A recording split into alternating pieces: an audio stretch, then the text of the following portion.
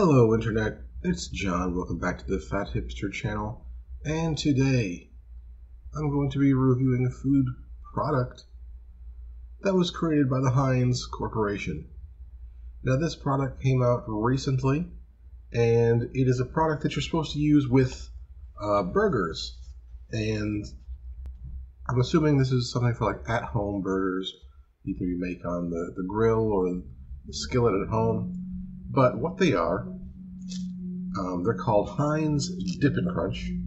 It comes in a spicy and a regular. You can see the packaging kind of resembles a burger.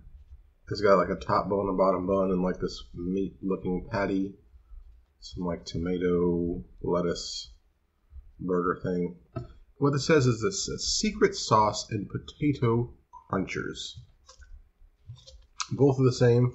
You have a sauce thing at the bottom. You have potato bits, like little crushed up bits of potato chips. And what I'm going to use to try it out is this burger, which was just a Memorial Day leftover burger that I just reheated in the microwave. And it was originally cooked on the grill with American cheese, and then I did top it off with some leftover grilled onions. But that's all I put on it, because I really wanted to test out these Dip and Crunches.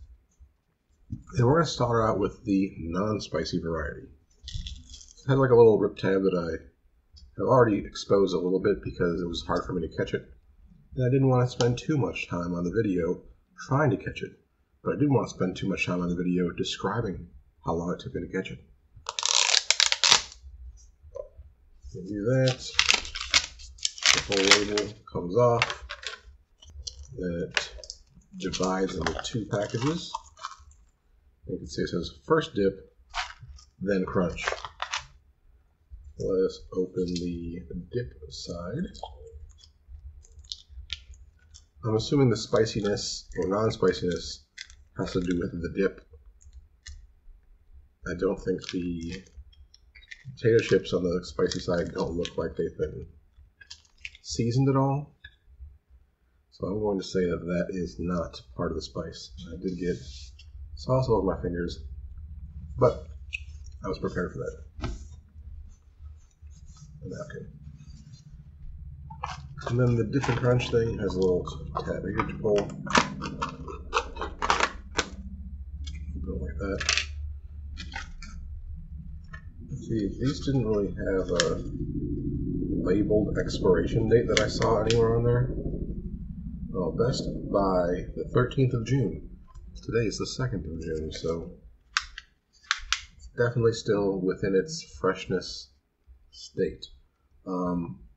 Regular one has 430 calories. The spicy one has 440 calories. So something about spice adds 10 calories to it. Go figure.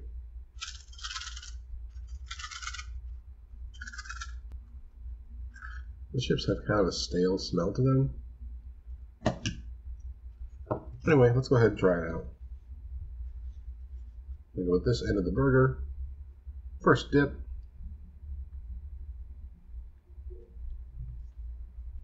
There we go. Got plenty of sauce on there. Then crunch. Let's try it again. Every little bit of the sauce that's exposed into here. That's as best as I could. And you see you have potato chip crumbs all over that sauce. And now, we're going to take a bite and try it out.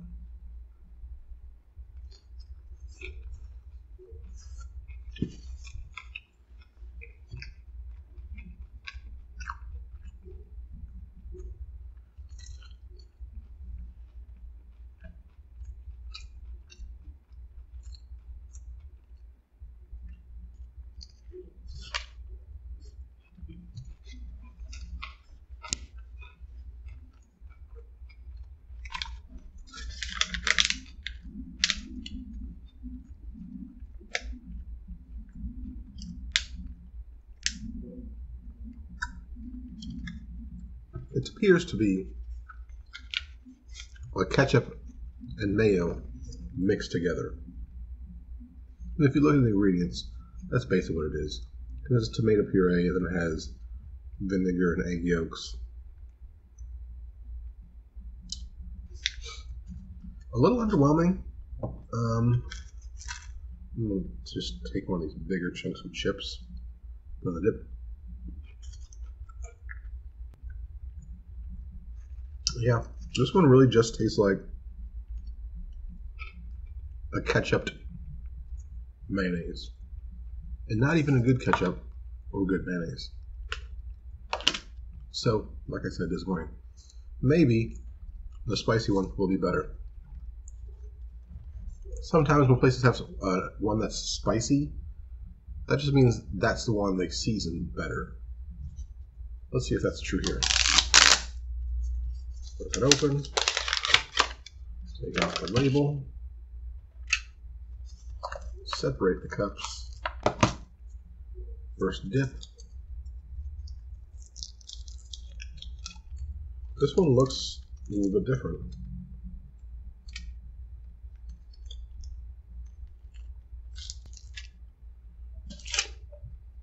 For contrast, here's the spicy one. Here's the not spicy one. A little bit darker, I'd say. The not spicy one is actually also a little bit more runny. Shouldn't have tipped it over like that to show you, but happens. That's why you bring extra napkins. Then we open the crunch part.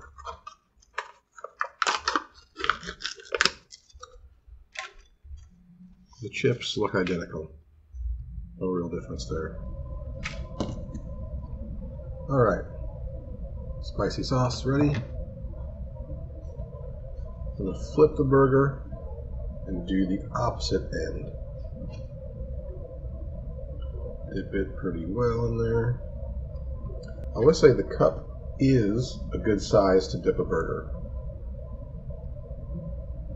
This is like a typical size burger, I think.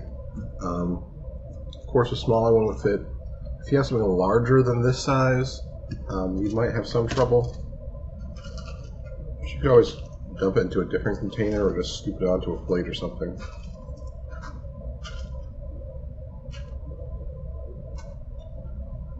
Okay, here we go. We dipped it, we chipped it. Now let's put it in our mouths and chew it.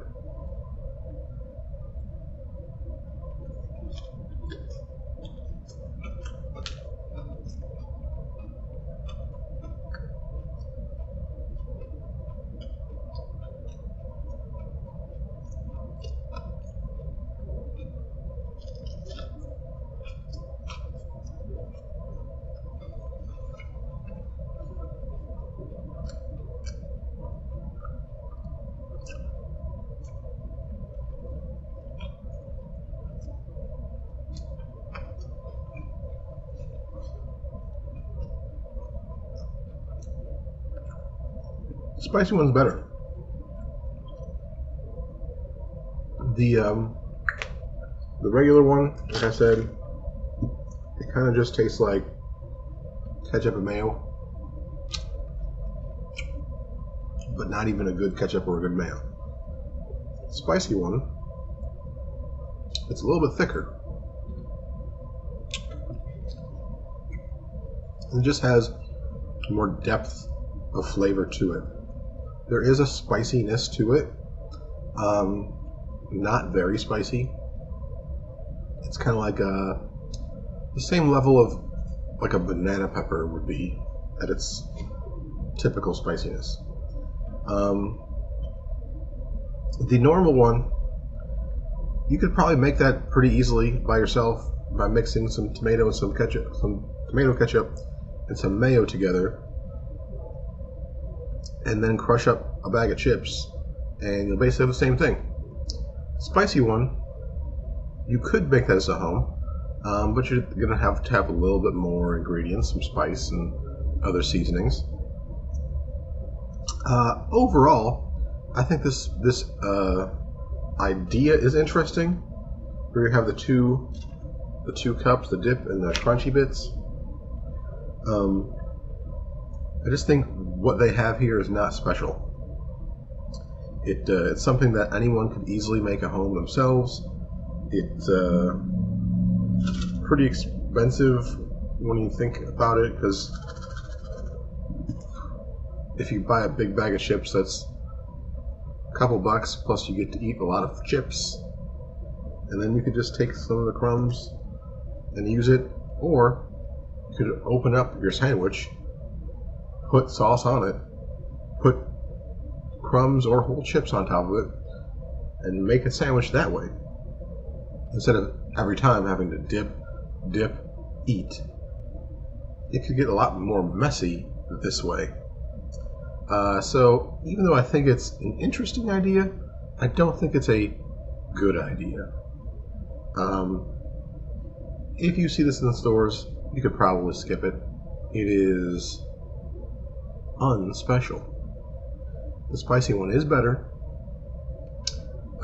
but like I said, either one of these could be easily made at home for cheaper.